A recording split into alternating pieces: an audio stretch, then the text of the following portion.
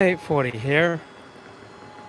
So another thing that jumps out at me about the news media coverage of the Trump conviction is how giddy the news anchors and the reporters were.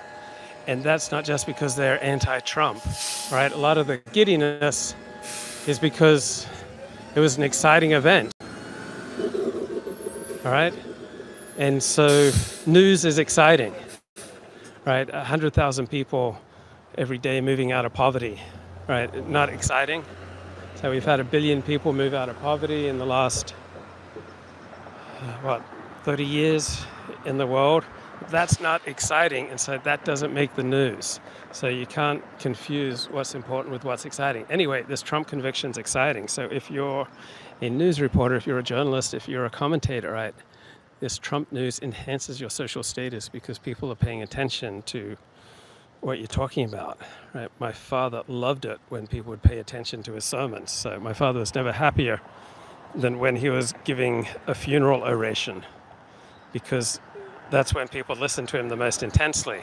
And so when you've got breaking news that's widely discussed, such as the Trump conviction on 24 counts, right, you, the journalist, become the center of attention. And if you're the recipient of a ton of attention, it makes you giddy, right? You feel happy. I remember this news conference in 2004 after 3 people had tested HIV positive on the pornography industry. And so it was the first time in months that all the major players in the industry had gotten together.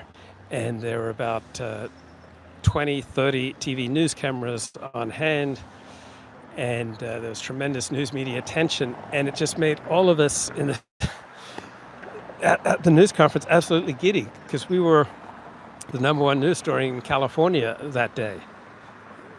And it just made us feel like right at the center of things. So if you ever have the opportunity to feel right in the center of things, to be the person that people are looking to for information and commentary, it makes you giddy.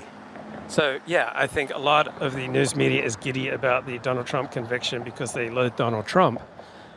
But the majority of the giddy feeling that is characterizing the news media is just being the center of attention, right? This is the #1 topic being discussed in America right now.